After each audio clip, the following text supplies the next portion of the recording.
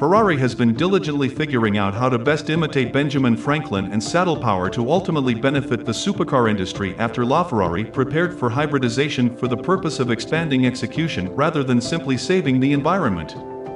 Keeping this in mind, the Ferrari SF90 Stradale is lightning fast in a new period of execution for the exhibition mark that every other person should be.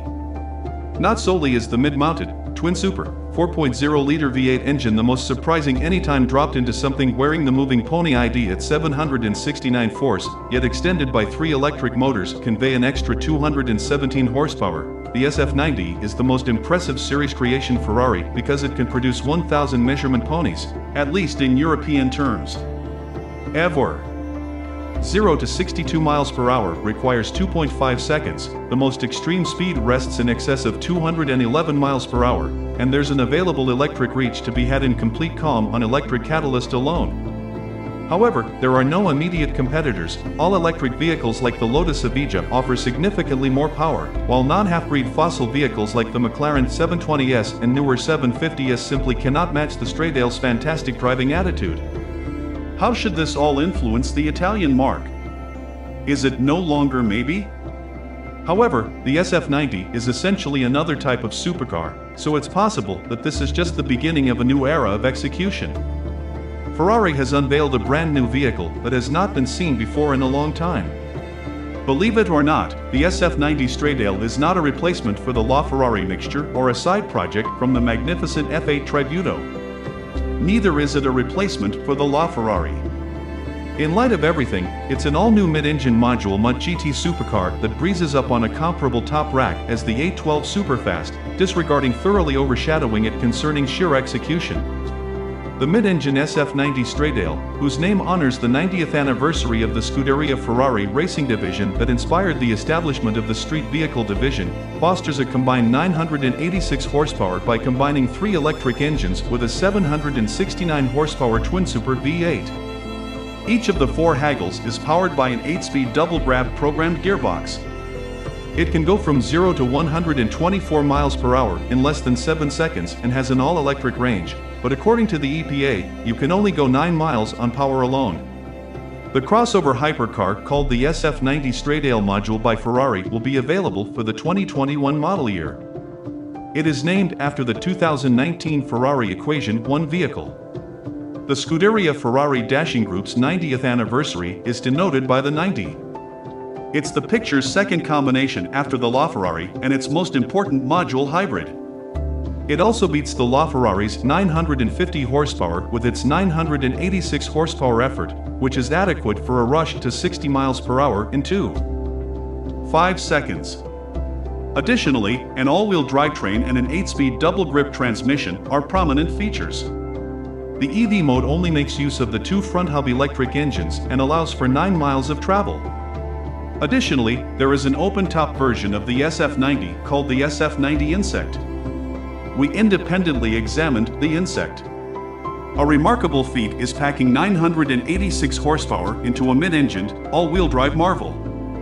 In any case, Ferrari has accomplished that with a 4.0-liter twin-super V8 and a combination of 3 electric engines. The 8-mile all-electric range makes a significant distinction from the Celestial display and is capable of 0 to 62 miles per hour in 2.5 seconds, 0 to 124 miles per hour in 6.7 seconds, and a maximum speed of 211 miles per hour.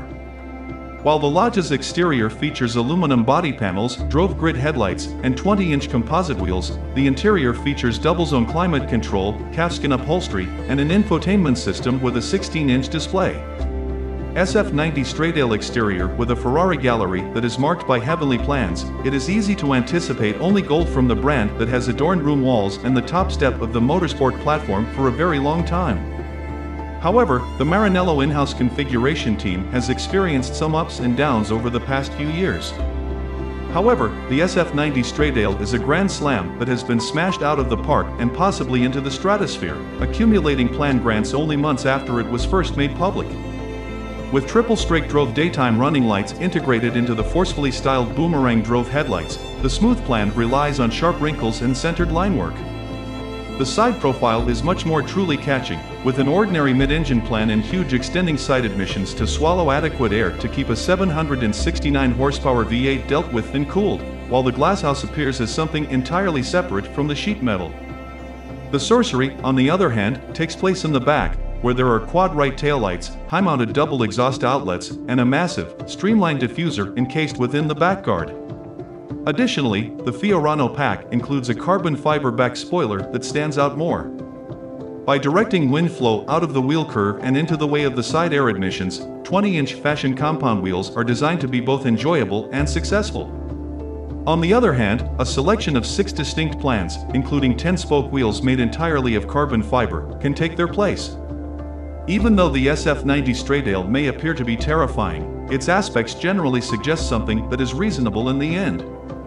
At 77.6 inches wide and 185.4 inches long, the SF90 Stradale is 4 inches longer than a F8 Tributo, which is scarcely more modest, while the 104 3-inch wheelbase is undefined from that of the lesser Ferrari.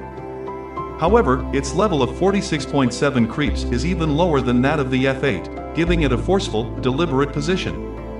However, despite the fact that carbon fiber and aluminum have been extensively used to reduce weight wherever possible, the SF90 Stradale actually weighs 3,461 pounds dry, with the half-breed components adding 595 pounds to the total weight. People on city roads will probably see you before they hear you when the SF90 Stradale's default fire-up and low-speed tricks are only in pure electric mode. Because of this, Ferrari's design team has created a selection of more than 30 exterior paint colors that are divided into categories like unique and verifiable to ensure that you consistently make an impressive first impression. The variety among the various ranges is enormous, and considering that Ferraris are typically associated with readily available colors such as Giallo Medina, yellow, and Rosso Corsa, red, Bianco Avis, white, and Nero, dark, they appear similarly stunning. However, the metallic and verifiable ranges produce the most striking pairings, with Rosso Fiorano, Rosso Dino, and the deep Verde English Hustling Green being the choices for the final option. The brilliant shade of Grigio Ingrid from the metallic range, on the other hand, is shockingly classy. The roof and engine gulf can be changed too, with a choice of either Nero or body-shaded paint for the housetop and uncovered carbon fiber for the engine cover. Due to the FERRARI pack, the dark rooftop option is available for 2 racing uniforms, a top with Argento Nürburgring striping and a nose in Rosso Corsa or Giallo Medina. A good plan looks good in any color, and the fact that the SF90 Stradale looks great in any color is probably the highest praise that can be given. It is not exactly the LaFerrari's replacement, rather, it is simply the second half-breed to ever leave the Maranello plant. It adheres to the same exhibition ethos. Power is added to improve execution, not obscure it. An expedient gander at the figures suggests that the mission has been accomplished. The most impressive V8 ever made for a street-going Ferrari is at the heart of the SF90 Stradale, with 2 turbos added just in case. The Stradale receives not only a brief all-electric range but also an additional eruption of intensity and an electric all-wheel drive framework that can operate at speeds of up to 130 miles per hour, making it an unadulterated RWD sports car.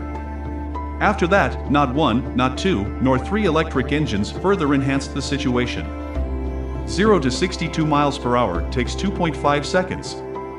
The SF90 Stradale can go from 0 to 124 miles per hour in 6.7 seconds, and when its legs are extended, it will reach 211 miles per hour. The SF90 Stradale has set the standard at 1 minute and 19 seconds dead on Ferrari's Fiorano test track, where a LaFerrari ran a lap in 1 minute 19.7 seconds and a rotten 488 Pista ran a lap in 1 minute and 21.5 seconds. Naturally, what more could you possibly ask for from the most remarkable series production Ferrari ever produced? The SF90 Stradale is built with a mid-motor design that houses a 3.99-liter V8 engine with twin turbochargers. This engine produces 769 horsepower and 590 pound-feet of force, making it the strongest 8-cylinder engine ever to wear a skipping horse identification. Another 8-speed double-grasp programmed gearbox matches the ignition power, reducing the old 7-speed gearbox's weight by 22 pounds. However, the most significant aspect is the addition of 3 electric engines, 2 of which are mounted front and center and 1 for each wheel and are equipped to propel the SF90 at speeds of 84 miles per hour. Regardless, the all-electric range is less than 10 miles. The third motor is FERRARI between the engine and transmission, force-filling to direct release slack and enabling a whole 1000 CV, 986 horsepower, to be coordinated to the road surface through the rear wheels alone. The powertrain combines the slack-free components of a Ferrari V8 with the force-filling capacity of ZAP in terms of how everything performs at maximum capacity. It might not be as new as a V12 that is normally suctioned, like the one in the LaFerrari, but the human brain probably won't be able to tell the difference or notice enough of one to be really worried about. Since the gearbox swaps machine gear pieces in just 200 milliseconds, bouncing on the choke from a standstill results in an uninterrupted flow of execution with virtually no interference. It also sounds great. While not quite as melodic as the old NA-V8s from Maranello, they still moan with determination as the fires rise. Despite this, it rarely works as a group, and when the engine starts up or when driving in e-drive or crossbreed mode, all you hear is a faint buzz of electrons. In any case, the fact that a Ferrari could be so composed and suddenly appear with nearly 1000 horsepower is ghostly and disruptive.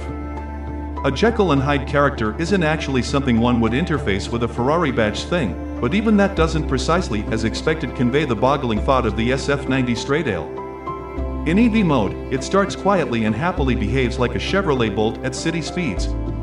When you press the gas in a more ferocious mode, there will be speed and comfort in overflow, the ideal excellent sightseer exactly as it was intended to be. The suspension is smooth, the coordinating sharp anyway not excessively so, and truly incredible for Ferrari's most paramount electric power-helped game plan, and the overall levels of comfort past the presumption for a vehicle with this much power. In what environment, the electric all-wheel drive system even means the SF90 is successfully stifled and absolutely implausible to let you out when driven in partial disappointment. However, the new e-Manettino drive selector's execution or qualifying modes enable instinctive execution. The coordinating is sharpened, the body hardened, and the Stradale strips itself of the GT material for direct, totally befitting of hypercar status. However, it behaves differently than typical Ferrari hypercars, and the drive at the front pivot gives the impression of being pulled through turns rather than being pushed from behind, which is not at all typical of Ferrari behavior. It's stunning anyway, thoroughly captivating, and keeping in mind that approaching into a turn, the ensured force vectoring given by the electric motors suggests dealing with is more sharp than any time in ongoing memory. Even though they have a higher degree of energy recovery built into their activity, the brakes deserve the same recognition because they provide a decent amount of input. The SF90 can stop from 62 miles per hour in 96.7 feet, despite the fact that Ferraris do not really have the final say in terms of brake feel and criticism. However, the viability of the monstrous 15.7-inch front brake and 14.2-inch back brake cannot be undervalued. The SF90 Stradale is as agile as the F8 Tributo or Portofino, but it has a lot more power than those cars. It can be driven on narrow, winding streets or open mountain passes. We haven't seen anything like this from the brand before, so it's a pleasant presentation. The SF90 Stradale has taken areas of strength for the leap from easy to electronic, to the extent that its powertrain, but with respect to inside design as well, evading the standard basic measures for an as of late developed mechanized instrument bundle on a totally configurable 16-inch twisted screen that matches for infotainment commitments, too. It occupies an entire room with diving lines, a newly designed contact-sensitive steering wheel, press-button gear selectors designed to resemble an old-fashioned H-design manual box, and steady pail seats upholstered in elegant cowhide. A head-up display aids in computerized coordination and supports reducing the amount of time a driver spends looking anywhere but the street ahead by 36%, according to Ferrari. The materials, which include calfskin, alcantara, and carbon fiber, are, as one would expect, exquisite and extraordinary at the same time. However, the overall design and feel are clearly Ferrari. The electric components deny the fantastic sightseer its reasonableness, which is the primary disappointment. There are many things that make current Ferraris special, but typically, all-wheel drive is not one of them. The GTC4 Lusso, a Ferrari supercar with 4 seats, was the last one to have all-wheel drive. More recently, the Puro-Sang SUV was made available with AWD. However, despite being built on a platform that is comparable to that of the GTC4 Lusso in terms of cost and GT acceleration, the SF90 Stradale lacks the benefit of additional seats. In a low-throated hotel, you get 2 seats, so getting in and out is a pretty uncoordinated process that should be reserved for parking spots with a lot of space to open up the long entrances. The power plant's simple cut of a back windscreen hinders aft perceivability in typical mid-motor designs, whereas forward views are crystal clear. The lodge is bright and airy thanks to the enormous glasshouse, and the wide backside fills the wing mirrors, making it impossible to forget that this is primarily an exhibition vehicle. It is typical for a high-end manufacturer to provide customers with 5 upholstery options. However, with the Stradale, you only have access to a limited number of seat plans, with any variation of standard, style, or Daytona ranging from comfortable to particularly reinforced. In addition, standard hustling and Daytona dashing seats can be purchased with woven carbon fiber shells, which not only save weight but also look amazing at the same time. Those seats can be had in one of 15 calfskin tones including crema, sabbia, ciacalato, nero, blue genuine, and more particular colors like rosso Ferrari and carta di zucchero. Although a readily available carbon inside update generously sprinkles the woven material all around the steering wheels, run, and entryways, matching cowhide adorns the scramble and entryways as standard. In point of fact, cowhide or Alcantara flooring can be customized in 9 shades. The majority will select Nero, Blue, or Testa di Moro. However, Castoro, Rosso, Otranto, and, surprisingly, a robust shade called Nuovo Cuoio are available for those with more exquisite preferences. If there is one problem with the SF90 Stradale, it is the character emergency it faces. In addition to having approximately 1,000 horsepower, it should be a mid-engine GT vehicle. The last time Ferrari produced one of these was in 1996, when the Ferrari F5 served as the Testarosa's successor. However, the mid-mounted motor meant that there was not a lot of cargo space. In addition to the fact that this is the situation with the Stradale, the front-end center electric engines make the frunk sway significantly. The F8 Tributo can carry 7 cubic feet of cargo in its nose, whereas the SF90 can only handle 2.63 D shapes. The back bundle rack doesn't really add a great deal of extra good judgment, with 0.7 cubic feet arranged to serve. Although the Stradale hesitates here in relation to GT vehicles, it is possible that a small gym bag could fit in the trunk. Internal limit is fitting, yet not superfluous, with slim mid-control region limit under the armrest board, cup holders before the button-style gear selector, and a restricted glove box for the Explorer. The SF90 is actually identical to the Ferrari that no one buys in search of cutting-edge driver assistance features, rubbing seats, or ambient lighting that responds to the radio's music. Front and back park sensors, a nose lift framework, power flexible seats, power windows, and keyless central locking are all accessible features. There's process control, voice commencement, 2-fold zone climate control, keyless section and start, and a power adaptable coordinating fragment close by customized drove headlights and a mandatory rear view camera. Yet next to this, the Stradale is by and large pared back as per a component's perspective.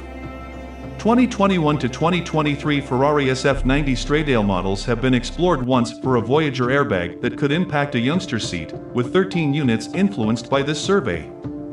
However, considering that this is nothing short of a complex mechanical monster, it is encouraging to note that there have been no powertrain-related reviews prior to the vehicle's launch.